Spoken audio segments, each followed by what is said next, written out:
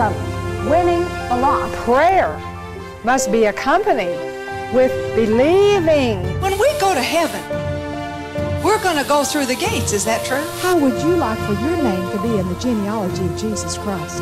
We have the Word that gives us life.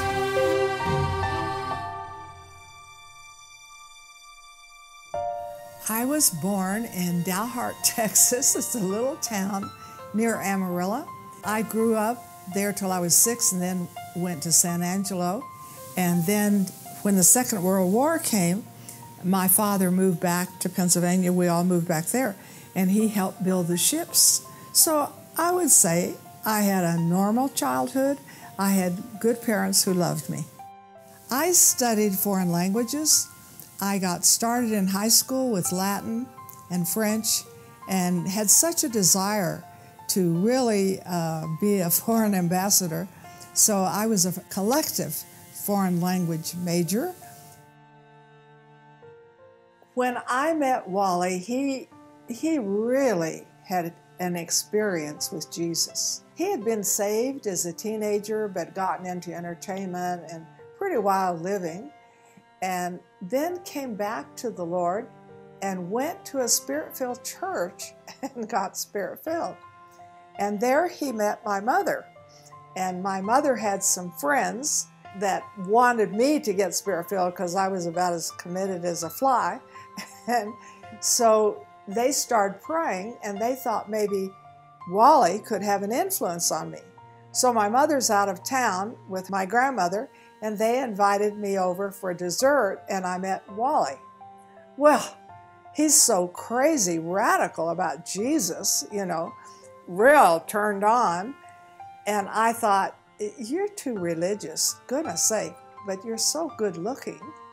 And I felt attracted to him, and that night he invited me to church. So I went to my mother's church, which was a Pentecostal church. They prayed in tongues, they cried, they praised the Lord, all these things. And I went to be with him. And so we began dating, and so after 7 months, he gave me a ring. I'm just so happy about it. And my mother said this to me, which is really bad. She said, I don't know if I think you should marry Wallace Hickey. He's very spiritual and you're not. I'm afraid you'll ruin him. But he loved to come to our house for dinner. And so one night we had invited him and he came later. He said, no, I'll be there later. I said, why didn't you come for dinner? He loved my mother's cooking. He said, well, I'm fasting. Oh, why are you fasting? I'm fasting for you for 3 days. I said, I'm a Christian. You don't need to fast for me. He said, but you're not a committed one. And I served the devil with all my heart. And now I'm going to serve God with all my heart. And I'm not going to marry a half-hearted woman. I said, do you want your ring back? And I'm hoping he would say no. He said, I don't know. I'm fasting and praying. So for 3 days, 3 nights, I'm teaching school here in Denver at Grant Junior High. I can't sleep, and you can't sleep when you teach junior high. Oh, that's bad. And the 3rd night, the Lord said to me, I have dealt with you and dealt with you about the baptism of the Holy Spirit for 4 years, and you've said no. He said, and I'm not going to deal with you anymore. He said, if you turn down the commitment of the baptism of the Holy Spirit, he said, I'll show you what you're going to do. You'll never marry Wallace Hickey. You'll move to California, you'll get your master's, you'll have a good life, you'll marry a Christian, you'll die and go to heaven. But he said, I have something so wonderful for you, you cannot imagine. And so that night I committed everything I knew to God and said, I want to be Spirit-filled. And within 24 hours, I was Spirit-filled. The year we married would have been 1954. And you have to remember, I had a very long marriage, like 57 years. Michael was 3.5 years old, and when we saw him, he was with a Southern Baptist pastor who had kind of taken him in until they could find a home for him. And we had not had Sarah yet, And we were very touched by him and took him into our home, adopted him. Sarah is a miracle baby, and it's very interesting how God put that together, because they told me when I was 26, we wanted to have a child and I couldn't get pregnant. And they said, well, you never can. You have a condition that you will never have a baby.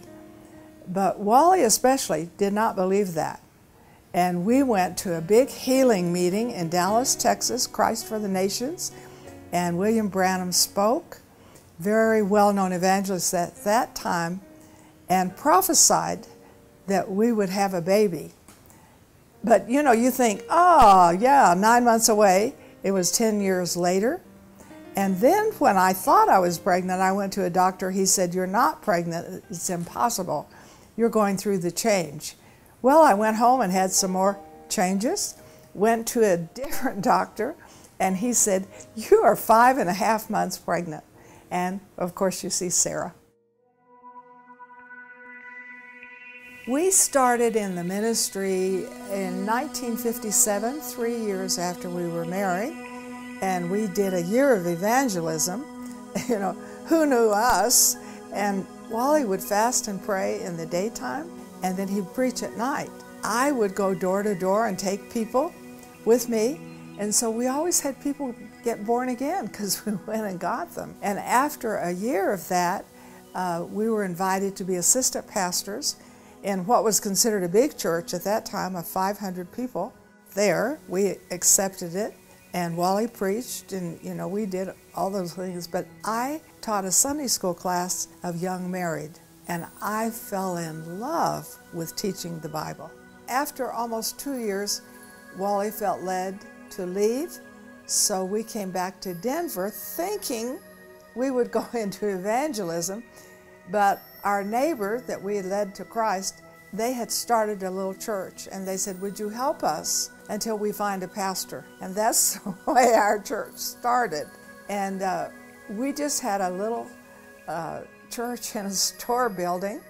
If you had seen it, you would have thought, I don't want to go there. But we had a passion to reach the lost. And that began to grow, and I began to do home Bible studies, and those home Bible studies led to a radio ministry. Here we are in Denver, our home city. Our home church is here, and you know, people said, well, who are Wally and Marilyn to teach us anything? You know, they're just babies in the ministry. They don't know enough. So that was difficult to overcome, that people didn't want to come because they thought we were so immature. So we went after the lost, and that's how our church began. So that was difficult. And then once our church began to grow, and I was having home Bible studies, I felt that God wanted me to go on the radio. And women, oh my goodness, in those years, women were not accepted. And God told me, this will never be your problem. It will be my problem. Your problem will be your faith. Through her 60 years of ministry, Marilyn has created a lasting legacy of faith and continues to fulfill her ongoing mission of covering the earth with the Word. Marilyn is considered to be a trailblazer of worldwide missions. Learn how God has helped her achieve the unimaginable. For your gift of $45 or more, we want to send you Legacy of Faith. In this candid, upfront reflection on her life, you will find powerful truths from the Word and see how the hand of God has guided her every step. We will also send you her Aging Gracefully book, featuring her top 10 health secrets, along with her Pathway to Miracles 3-CD teaching set, which includes 4 powerful messages that will help you live a miraculous life full of God's favor. For your gift of $1,000 or more, we will send you these 3 products, along with our Names of God Afghan and the solar-powered spinning globe. These 2 lovely gifts will remind you how you are helping Marilyn cover the earth with the Word. Call or click for these valuable resources.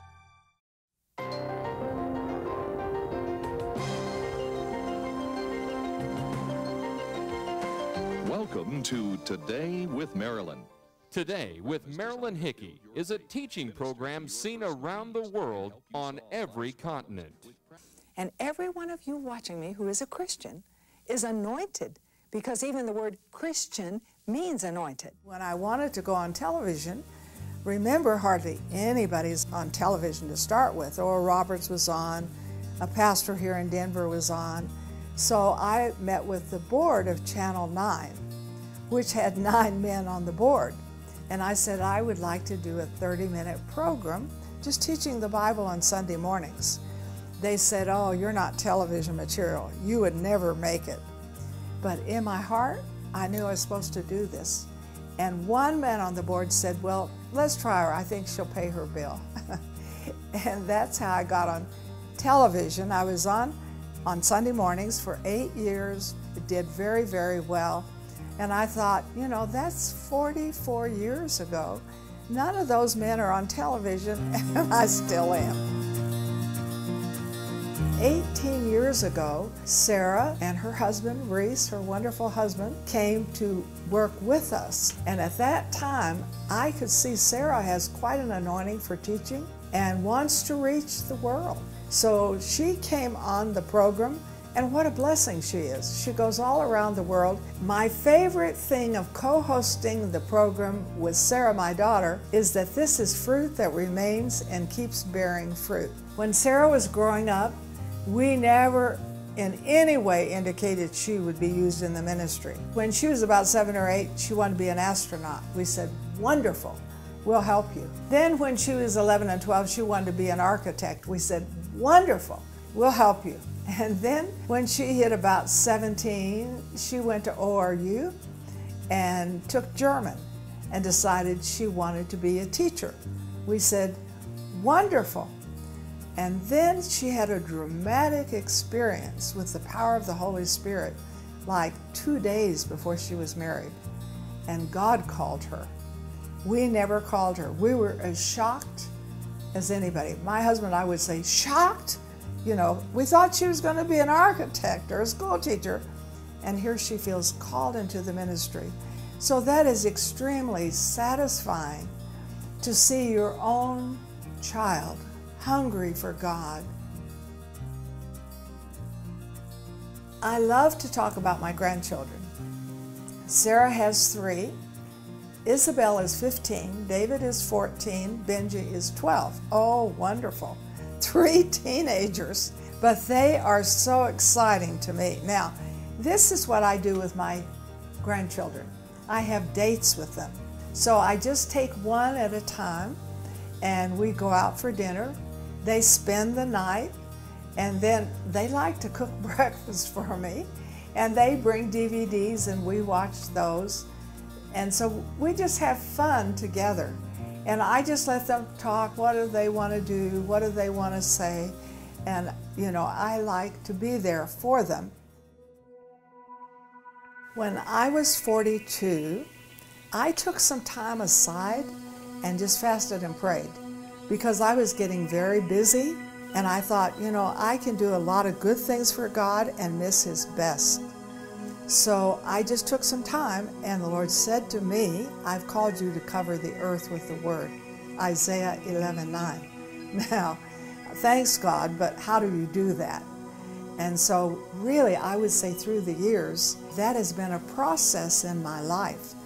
And my passion is to get people in the book, and for the Bible not only to be read, but to read them. So what do? There are people who don't even have a Bible. And I remember in Egypt, we did some live satellite things and bought Bibles in Arabic to be distributed in Egypt. That was way back in the early part of my ministry. But then I just became infected with China, because China in these years under Mao Zedong, communism, no Bibles. And there was an underground revival going on in China where literally millions of people were being born again, but no Bible. Maybe they would handwrite a whole chapter of the Bible or a whole book of the Bible, and we began to smuggle in Bibles.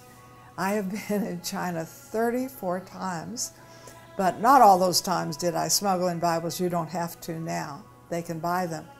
But that was an awesome time in my life to go to the underground church and take in literally thousands and thousands of Bibles that Sarah got involved in too.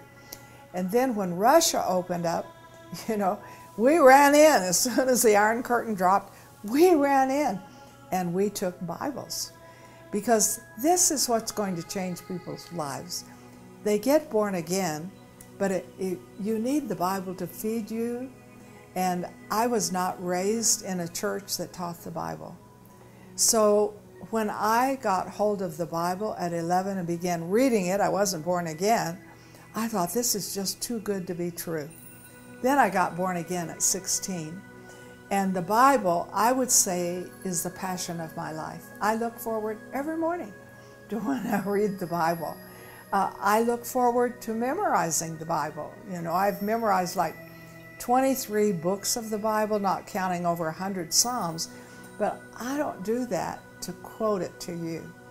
I do that because it's like the Bible reads me, and it brings such a personal relationship. I have been in 134 countries.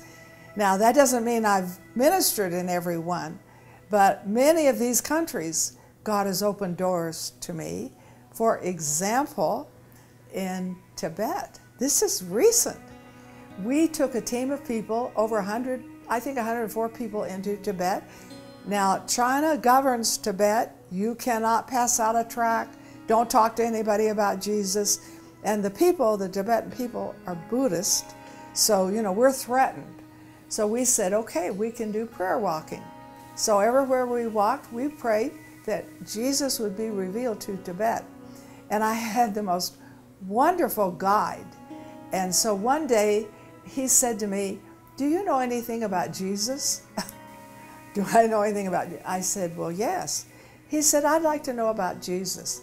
I said, well, I have 4 New Testaments.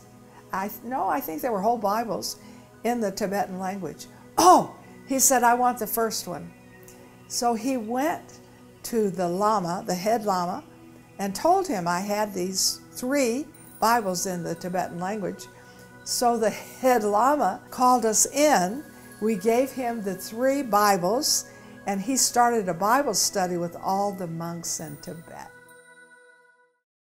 Through her 60 years of ministry, Marilyn has created a lasting legacy of faith and continues to fulfill her ongoing mission of covering the earth with the Word. Marilyn is considered to be a trailblazer of worldwide missions. Learn how God has helped her achieve the unimaginable. For your gift of $45 or more, we want to send you Legacy of Faith. In this candid, upfront reflection on her life, you will find powerful truths from the Word and see how the hand of God has guided her every step. We will also send you her Aging Gracefully book, featuring her top 10 health secrets, along with her Pathway to Miracles 3-CD teaching set, which includes 4 powerful messages that will help you live a miraculous life full of God's favor. For your gift of $1,000 or more, we will send you these 3 products, along with our Names of God Afghan and the solar-powered spinning globe. These 2 lovely gifts will remind you how you are helping Marilyn cover the earth with the Word. Call or click for these valuable resources. In the Middle East, I have unusual favor. And don't ask me why, because the Islamic countries are where I have my biggest meetings. You say, well, they hate women, and not only are you a woman, you're an old woman. But they love me. So in 1994, I went into Pakistan. And, you know, everybody said they'll kill you when you stand up and they see a woman, they'll walk out.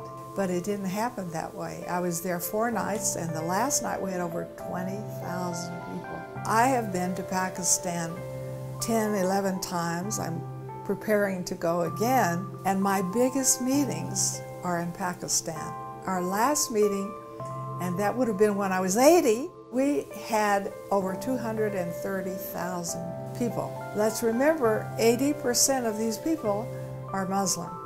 What turns them on? Healing and miracles. The Muslim people believe Jesus heals. They believe he's a prophet, not the Son of God, as we believe that he died for our sins. So they come to be healed. So in these Muslim countries like Sudan, various countries like Uganda, Tanzania. I'm telling you, Muslims come and get healed. I was afraid for my life one time in Pakistan because I think this was my third or fourth trip there, and over 30 men took an oath to kill me and to blow up the stadium.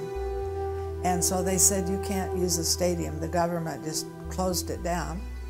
And you know, we had a guard at my door 24 hours a day in the hotel to watch everything. And so I began to be afraid, and I thought, now God, did you call me to be a martyr? What am I here for? And in that timing, we got to go. There was one Catholic church there, and they had a big football field, and they said we could come and use that. And without advertising, and we had 2 nights, we had over 30,000 people. Many people born again, many people healed, and just awesome results. And you notice they didn't kill me. The Lord said to me, it's not your name that heals the sick, it's my name. You just present my name, I'll do the healing. And these miracles go through a community, go through a city, go through a country. I have faith for healing. There are gifts of healing, and I see some of that in my life now.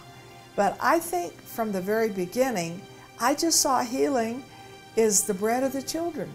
I believe also that God has opened doors for me to go to leaders of nations, and so I like to get in there and pray with them for healing. And often that opens their hearts for the gospel of Jesus Christ as their Savior. One of the most special things in my life is our group tours. We began to advertise a trip overseas to China. And we went to Singapore and to China, and we smuggled in Bibles. And we had like 150 people who went with us. Now, if you have 150 people who are each taking 500 Bibles in, I mean, honey, that's not shabby.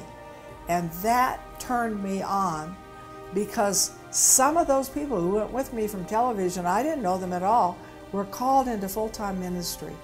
And that broke something in my heart to see, you know, my 2 hands could be laid, but if you get 150 people with 2 hands, you multiply the results. So ever since then, I've been taking people, and I advertise on television, advertise every way I can into various countries.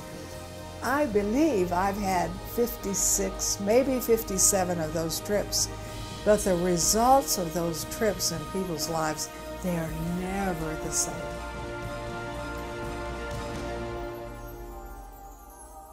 I want to talk to you about retirement, because a lot of people ask me this question: when are you going to retire?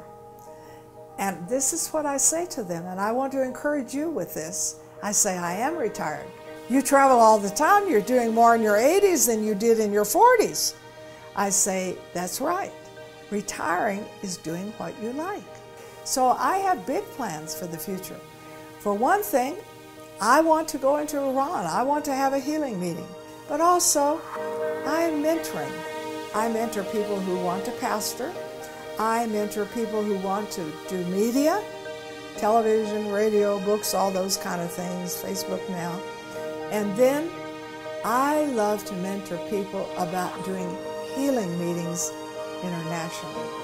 I believe these ages can be the best, and God can give you the most favor that you've ever had. I'm not going to be buried with my mantle. I'm going to throw it on everyone who wants it.